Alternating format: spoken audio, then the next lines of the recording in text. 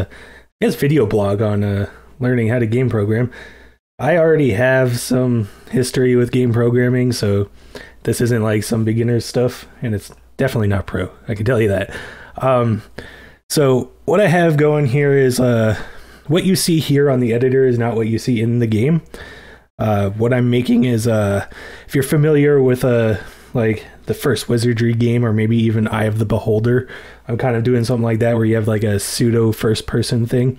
What happens here is that I have this this like player sprite right. Oh, let's move it back to where it was. This player sprite right here, and its angle changes when you turn, and depending on the angle, it checks like in a cone where all these tiles are, and then it uses the position of those tiles to draw the pseudo 3D onto the screen, and I'll press play and show it to you once it compiles.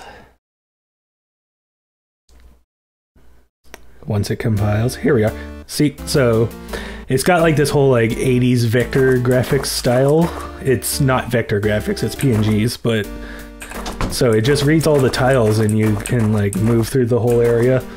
As you move, the player sprite moves through the tiles, and it's just translating those tiles into this pseudo 3D view.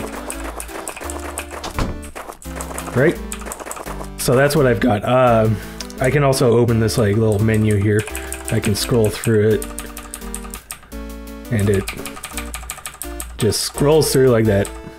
And that's something that I've been trying to work on for a long time. This is the first time I've ever got a scrolling inventory working, and I can change the pages.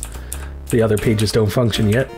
And I can use the items, but there's a bit of a bug that I'm trying to work through where like you'll see the description for the items, it says displays text. And if you watch at the little bottom box there where it has the party, you'll see the text flash there for like a frame. You see that? So I'm trying to fix that up. Now once you go in, the item is gone, but the way that it's programmed, it yeah, see, you got like that, it doesn't scroll properly, so I'll have to get through that problem too. That's pretty much what I've got so far. I have this cursor that I'm gonna add mouse control into it, but for now it's just a cursor that follows around your mouse on the screen. Yeah, that's pretty much what I've got going on there, and I'll show you. Let's put some tiles down. Tile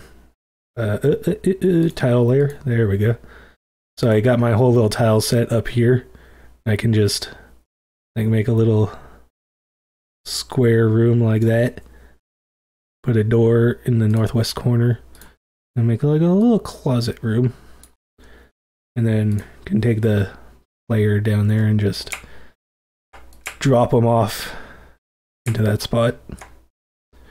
And then when we compile that and run it, you'll see that we're in the little square room.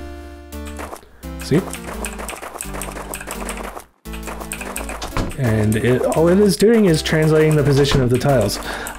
Yes, that is an archaic way of programming this kind of thing. That's like more thinking around the early 90s and the 80s kind of programming for games. But that's the way I learn. I'm sure there's a lot of people who can relate with this, but when I learn, I don't want to just learn how, but I also want to learn why.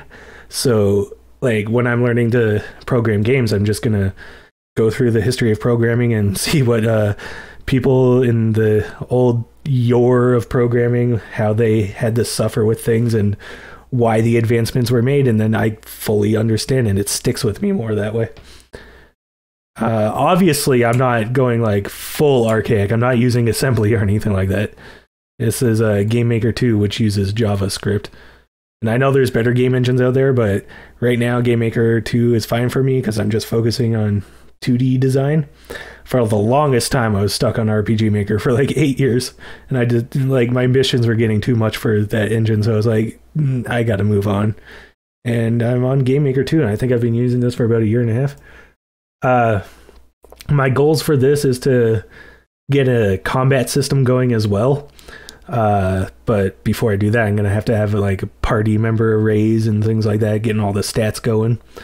And I've never done a turn-based combat system before, so that'll be fun. See if I can figure out what's there. But yeah, that's about it. Thanks for checking in on this. I'll talk to you in the next video.